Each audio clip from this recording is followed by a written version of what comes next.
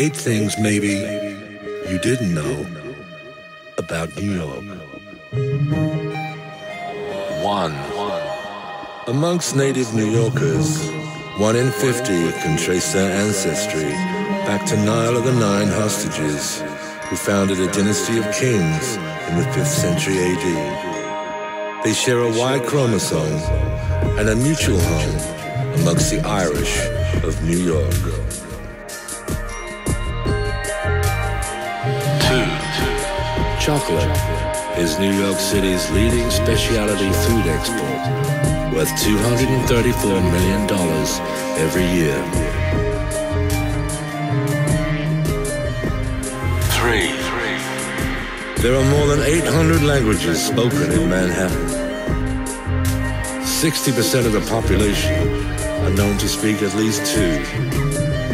Popular languages spoken include Spanish, Italian, Russian, Yiddish, French Creole, Greek, Tagalog, German, Urdu, Korean, Swahili, Mandarin.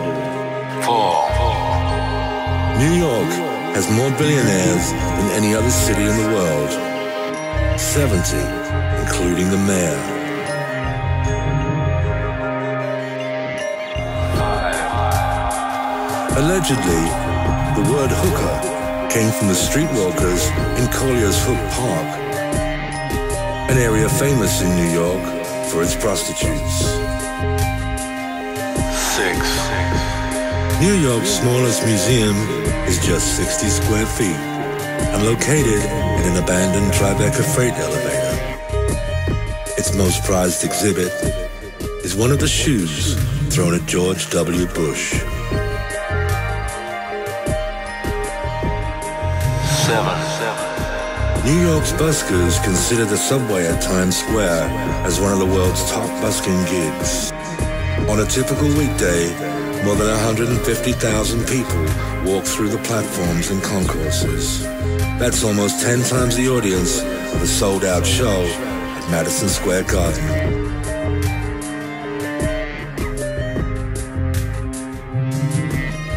8. Amongst the most dangerous cities in America, New York, despite its reputation, doesn't even appear in the top 10. In fact, it sits quietly 47 places down.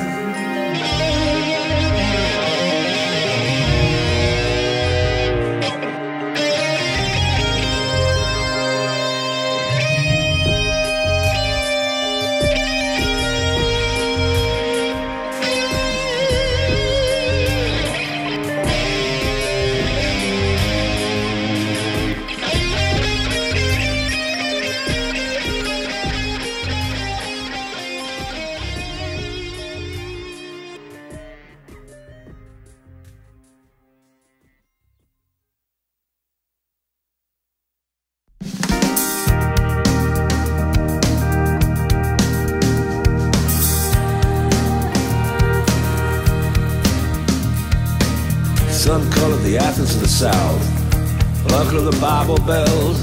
Yeah, they call it Music City down there in Nashville, Tennessee. 2nd Avenue and Printers Alley, that's where I wanna be. Yeah, that's the place for me, in Nashville, okay. I'm going to Nashville, yeah, I'm going to Nashville. I'm going to Nashville, okay. In the state of Tennessee, I come from New York City, my Ford 150, 16 hours of driving, see that sun rising over Nashville, okay. Yeah, I'm on my way, 78 to 81, 81 to 40, praying for a happy ending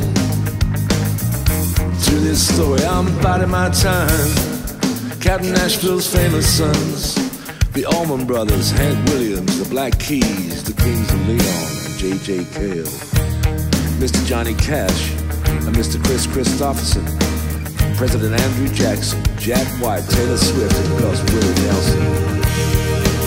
I'm going to Nashville, yeah, I'm going to Nashville. I'm going to Nashville, okay. in the state of Tennessee. I'm going to Nashville, yeah, I'm going to Nashville. That mighty pretty city in Tennessee. Driving all day and most of the night as I follow the tail lights. Can't wait to see the sunrise and set tonight over Nashville. Over Nashville, okay, yeah. I'm going to Nashville, call it Cashville, Nashville in Tennessee. I'm going to Nashville, yeah, I'm going to Nashville. I'm going to Nashville, okay, in the state of Tennessee.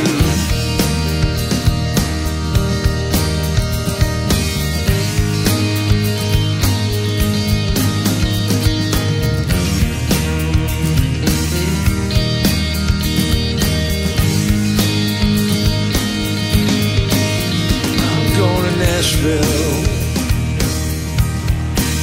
Yeah, I'm going to Nashville. I'm going to Nashville, okay, in the state of Tennessee.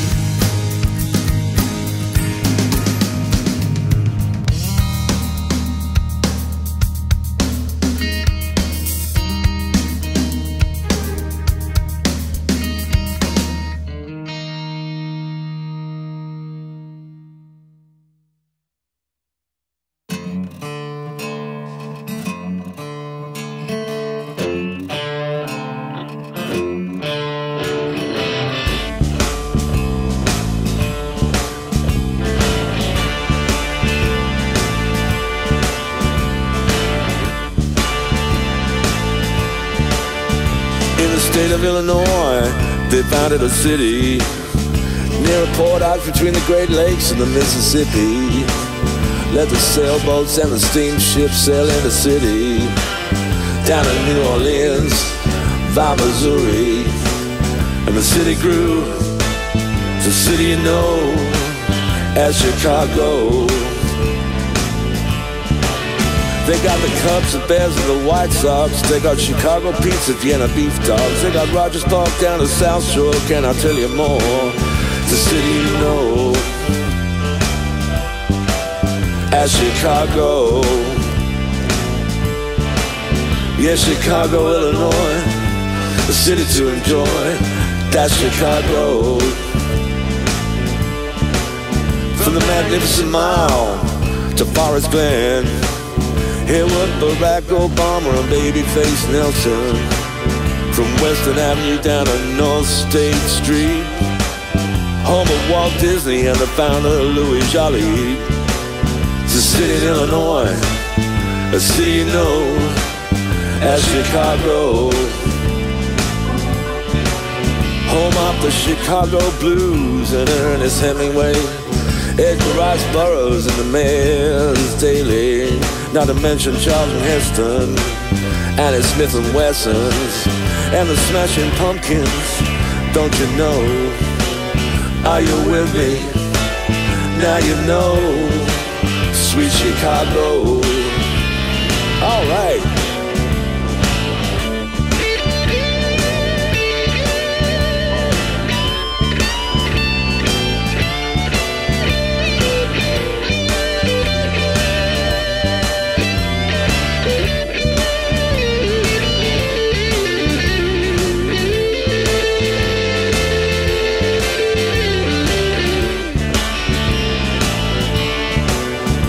Birthplace of house music and Kanye West, Al Capone and all the rest. Can you take the test? You know where I'm talking about. Yeah, Chicago. It's a city in Illinois, a city you know as Chicago. All right.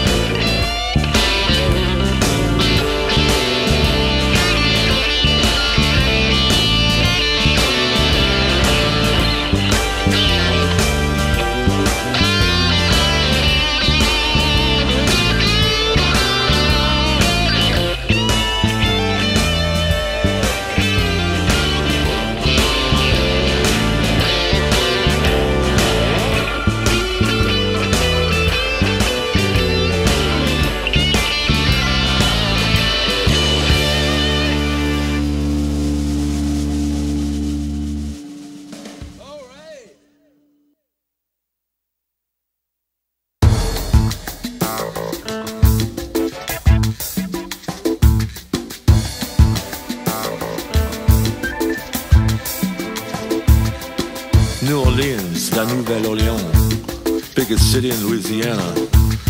French Creole in style, birthplace of jazz in the Mardi Gras. Straddling the Mississippi, Voodoo style in New Orleans. Founded by Jean-Baptiste Lemoine de Bienville, sold in the Louisiana Purchase. American Creole, a city of soul, that's New Orleans. Voodoo City, call it Gris-Gris in the Big Easy, that's New Orleans. The Voodoo Queen of New Orleans, Miss Mary Laveau, still powerful. It's a power you dare not dismiss when her tomb has more visitors than the grave of Elvis. Voodoo Queen of New Orleans, call it Gris-Gris in the Big Easy. A voodoo oracle will tell you that the lock of a girl's hair carried with you at all times brings good luck. If you lay a broom across your doorway at night, a witch can't come in and cause you a fright. To stop a voodoo spell, carry with you the bristles of a pig that's been cooked at a voodoo ritual. If you think someone is bewitching you, carry a black cat's bone in your pocket or in a locket. And if your husband's unfaithful and he remains contrite, put a drop of your blood in his coffee at night. This kind of stuff gonna drive you crazy in the Big Easy. Destroyed by Katrina when the federal levee failed. Home of Cajun and Zydeco music and the Delta Blues. Hotbed for funk. Home of cowpunk, Lil Wayne, Cash Money Records. All that's old and new in a heady swamp brew in New Orleans. In New Orleans. Home of Truman Capote, Elmore Leonard, Tennessee Williams, the pirate Pierre Lafitte, Lee Harvey Oswald, Louis Armstrong, Cowboy Mouth, and Piggy D. Not to mention the king, Dr. John. Sympathetic magic in the Big Easy. That's New Orleans. That's New Orleans.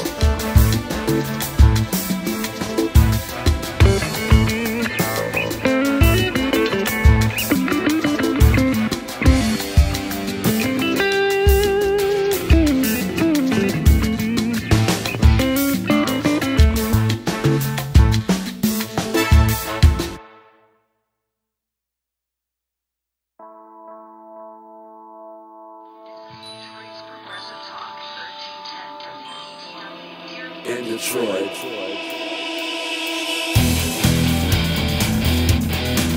In Detroit.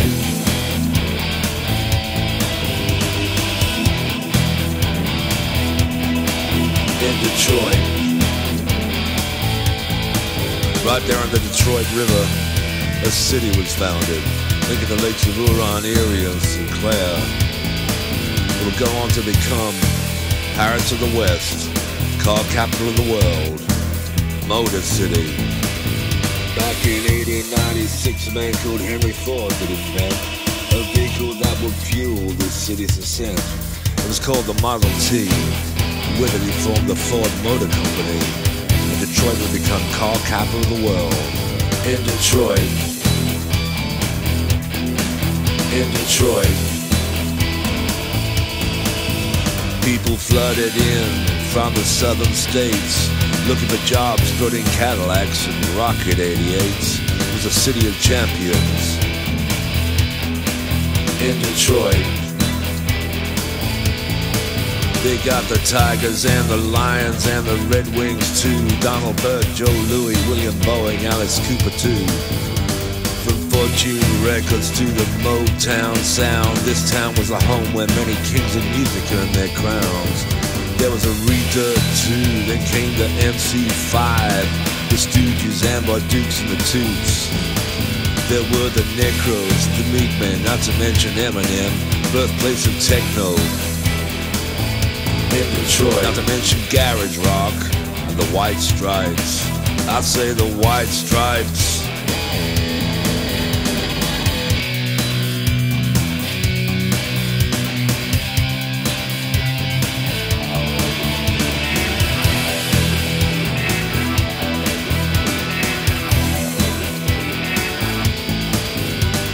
8 Mile to the mansions at Grosse Pointe. From Campus Marshall's Park, that's Detroit. From East English Village and Palmer Woods, 20,000 stray dogs roaming the other rundown neighborhoods. If you wanna get murdered, want the perpetrators caught, you better think of dying somewhere other than in Detroit.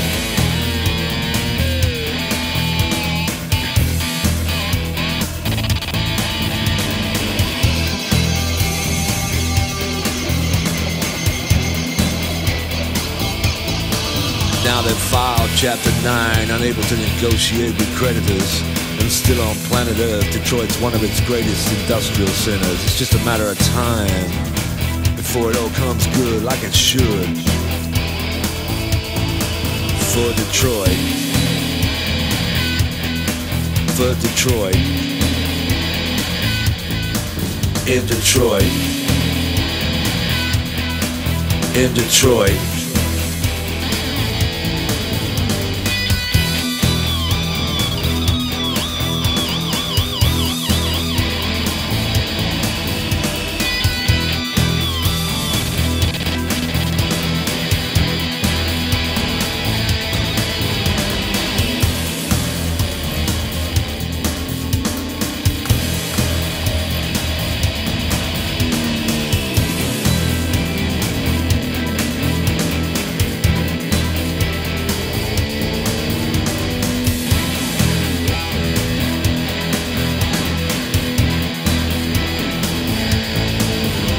Detroit.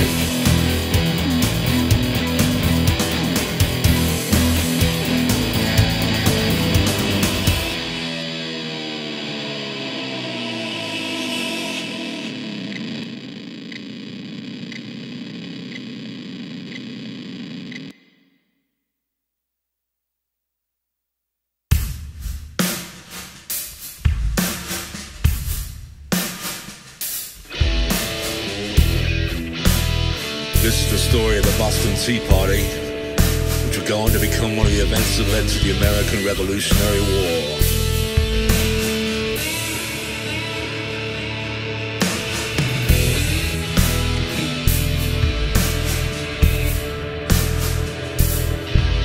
It was September 1773 when 7 British sailing ships set sail carrying tea. And merchants in New York and Philadelphia were persuaded by Samuel Adams and his Sons of Liberty that as a protest against this covert tax they'd levied on the colony, that they were going to turn those tea ships around and send them back to sea. The principle: no representation, no tax. Yeah, this is the story of the Boston Tea Party.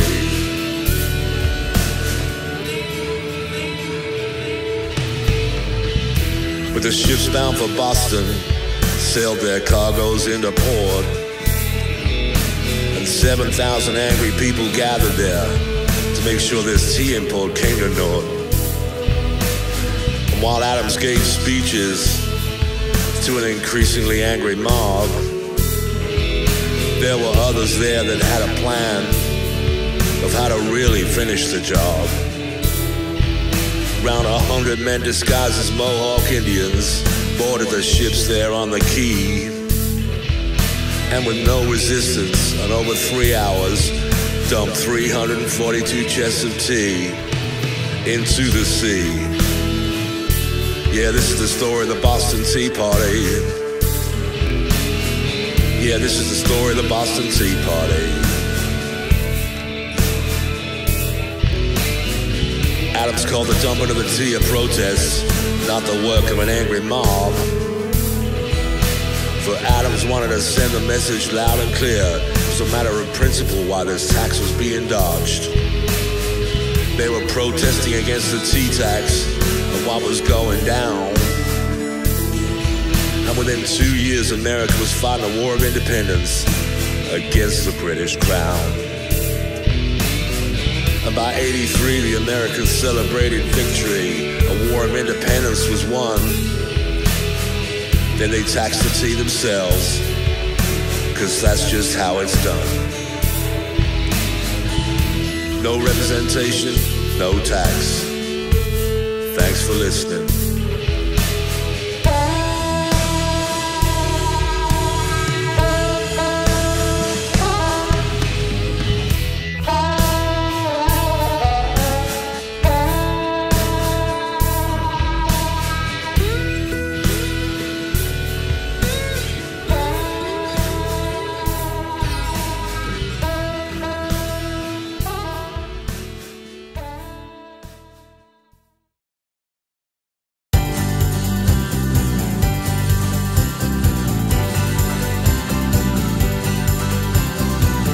Northern California lies a city named after the mission of Francis of Assisi, ceded to the states in 48.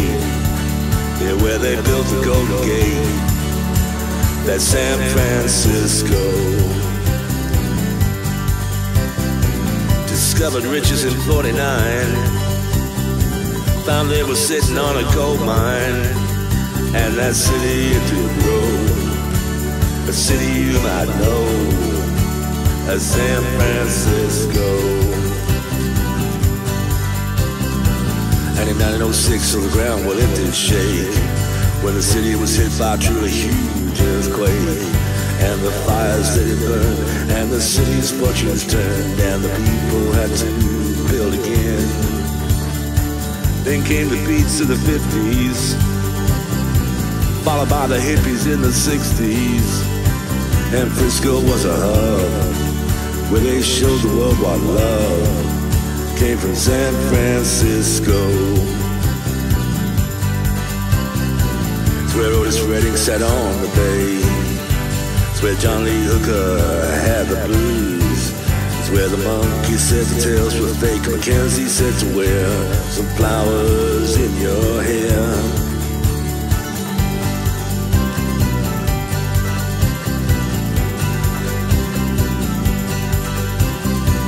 They got the Golden Gate Bridge and the famous Barbary Coast of North Beach. They got the Museum of Modern Art. It's where Tony Bennett left his heart in San Francisco. Home of Courtney Love and Tupac Shakur and the University of California. They got Market Street, Chinatown if you want to eat, and plenty of other trees, plenty of good people to meet. It's got 50 famous hills and the North Beach Wipeout Bar and Grill, birthplace of Clint Eastwood. I'd live there if I could in San Francisco. They got the Golden Gate Bridge, the Barbary Coast and North Beach. They got the Museum of Modern Art. It's where Tony Bennett left his heart in San Francisco. It's where Otis Redding sat on the bay. It's where John Lee Hooker had the blues. It's where the monkey said the tales were fake. Mackenzie said to wear some flowers in your hair.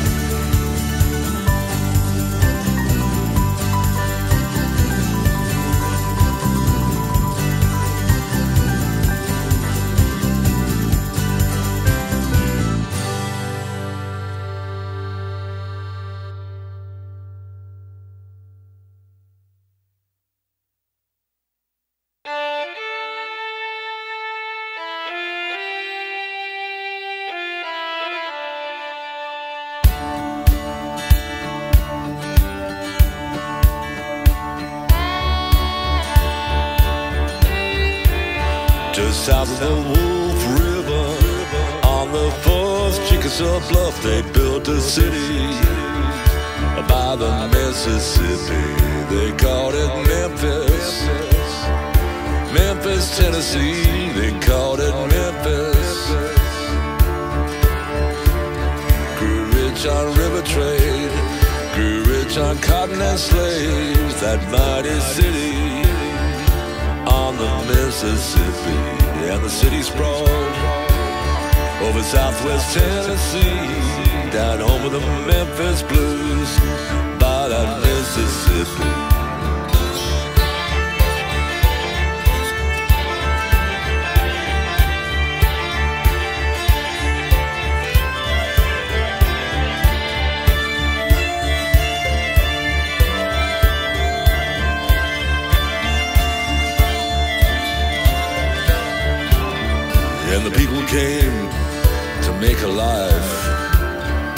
in that city by the Mississippi, birthplace of the Memphis blues, birthplace of rock and roll in the mighty city by the Mississippi.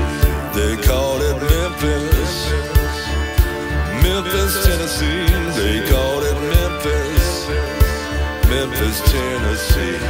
Became the home of Howlin' Wolf, home to Elvis, that Tennessee city by the Mississippi, birthplace of Memphis Belle, birthplace of Rocket 88. I am a man, set the sign by the Mississippi, and that city grew down by the Mississippi, where the river flows down to New Orleans. They call it Memphis, Memphis, Tennessee. They called it Memphis, Memphis, Tennessee.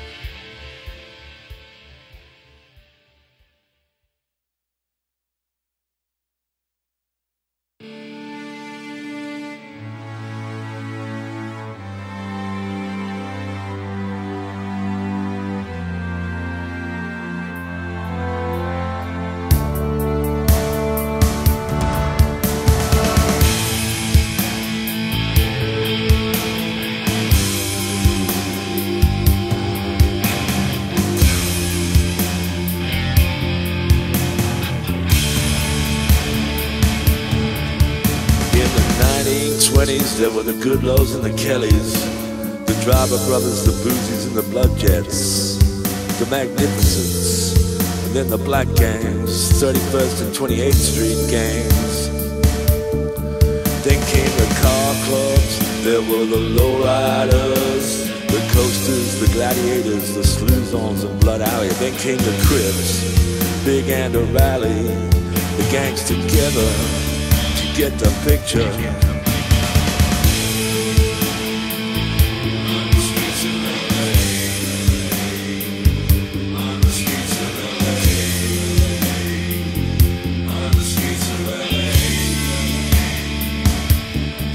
Then came automatic weapons and other gangland routes to heaven. From 40 to 24, they were fighting a territorial war, 30,000 strong. In 1980, you'd think the world had gone crazy.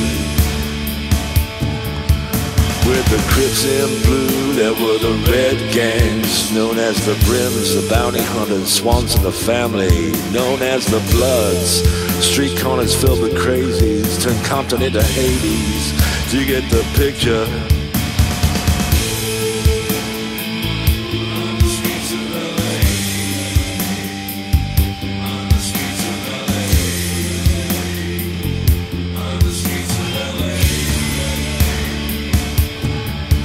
Then in 1983 they discovered crack cocaine. Who's gonna complain when you can make 500 a day dealing death and decay?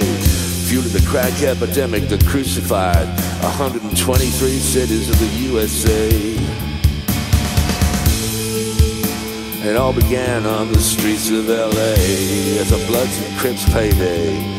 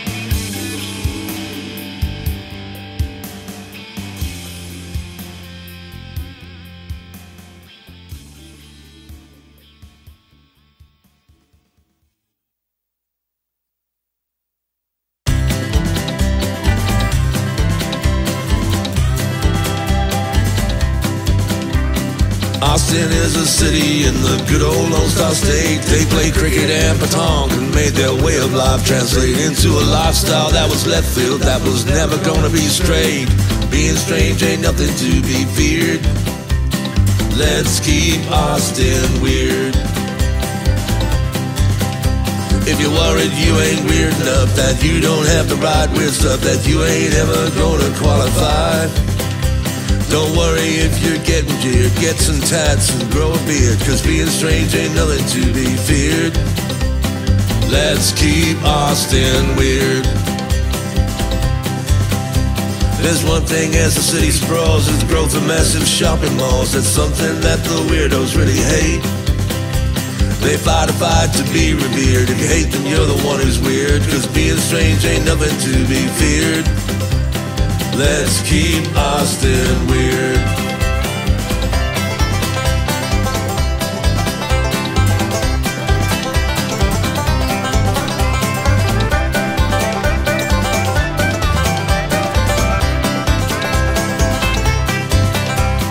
Call them good old hippies, you can call them what you like. They might all look like Kurt Cobain, maybe even ride a bike, but they're protesting on behalf they pioneered. Just being strange ain't nothing to be feared. Let's keep Austin weird. In suburban Georgetown they proclaim their normalness, their claim to fame, but they have yet to realize by and by, when local jobs have disappeared because of all the chain stores that appeared, being strange don't seem so very weird. Let's keep Austin weird. If the way that Austin's going, all the weirdness is too much, or you think the whole damn movement and its ideas really suck, just raise a glass to weirdos cause they made the town a blast. Let's hope this weird thing's gonna last. Let's keep Austin weird. Let's keep Austin weird. Let's keep Austin weird.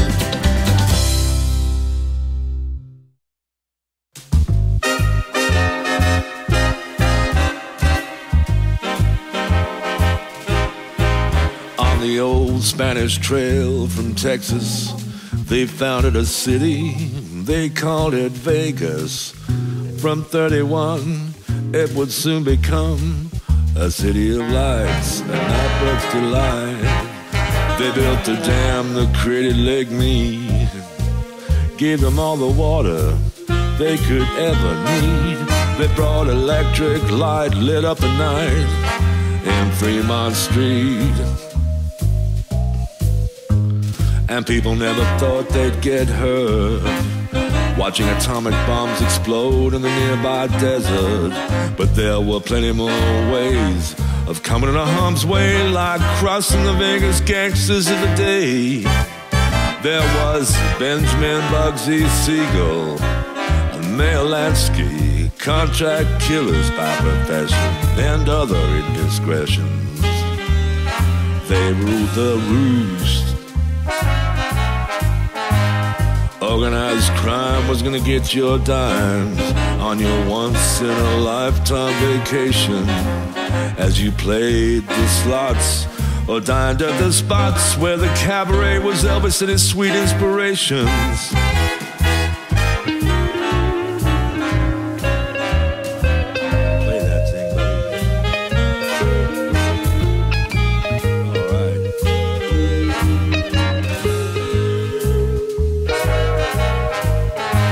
Many famous folks have made their home there, including Ike Cantina Turner, The Killers, Britney Spears, Sinatra and his peers.